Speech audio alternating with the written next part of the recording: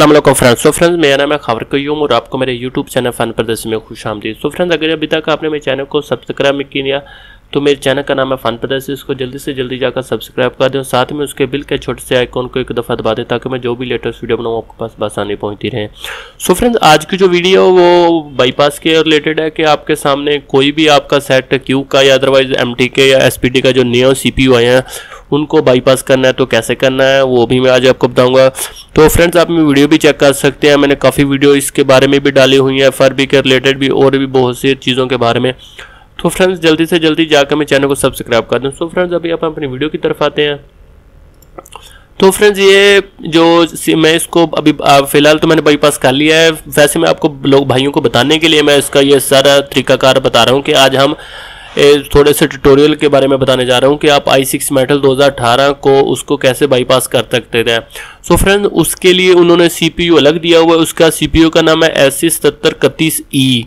तो E वाला जो पुराना, मैं तो CM2 से भी करूँगा, आप दूसरे भी मिरेकल से भी कर सकते हैं, उसके बाद बहुत से और अदर टूल्स हैं उससे भी आप कर सकते हैं। तो फ्रेंड्स, मैं आपको सिंपली इसको ट्यूटोरियल बता देता हूँ अपने कैसे करना है।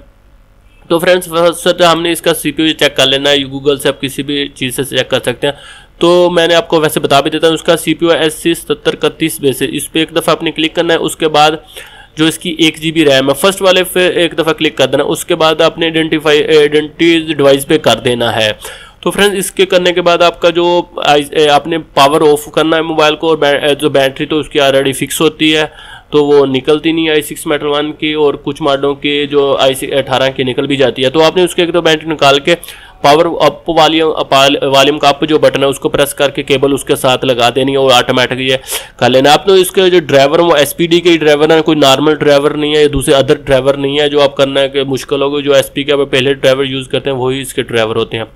तो फ्रेंड्स, ये आपने सब कुछ कर लिया, उसके बाद आ जाते हैं सर्वर पे, सर्विस पे।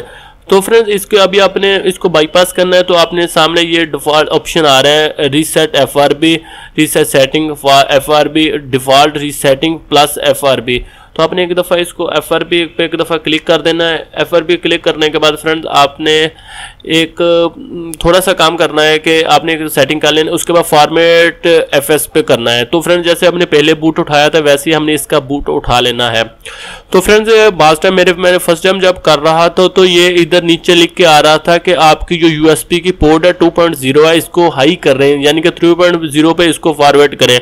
तो फ्रेंड्स, मैंने बहुत सी मुश्किल से आई तो फिर मैंने पोर्ट चेंज कर दी, यानी कि एक लैपटॉप में मैं यूज़ कर रहा था, एक पोर्ट से निकाल के दूसरी पोर्ट में लगाई तो उसने ऑटोमेटिक ड्राइवर उठा के इसको इजीली बाईपास कर दिया। तो यही मेरा सिर्फ मेन मकसद यही था कि बिलफर्ज अगर आप i6 मेटल 2018 को इसका FRB लॉ को रिमूव करना चाहते हैं CM2 के जरिए, तो अगर वो ऐसे 2.0 में हाई स्पीड का ड्राइवर का मिसिंग दे रहा है, केबल का मिसिंग दे रहा है, तो आपने क्या करना है, आपने सिंपली सिर्फ अपनी जो डेटा केबल है वो एक पोर्ट से निकाल कर दूसरी पोर्ट में लगा देनी है और इंशाल्लाह ताला आपके जो ड्राइवर उठा लेगा और उसके बाद आपका जो i6 मेटल 2018 का FRB रिमूव हो जाएगा। तो ये फ्रेंड्स थोड़ा सा ट्यूटोरियल था, सोचा आपसे भाइयों से शेयर कर लो। आई होप ये मेरी वीडियो आपको अच्छी लगे तो प्लीज़ लाइक शेयर और कमेंट्स करना ना भूलियो। मैं चैनल फन प्रदर्शन को सब्सक्राइब जरूर करना। सो मिलते हैं कोई अच्छी सी वीडियो के लिए। अल्लाह हाफिज़।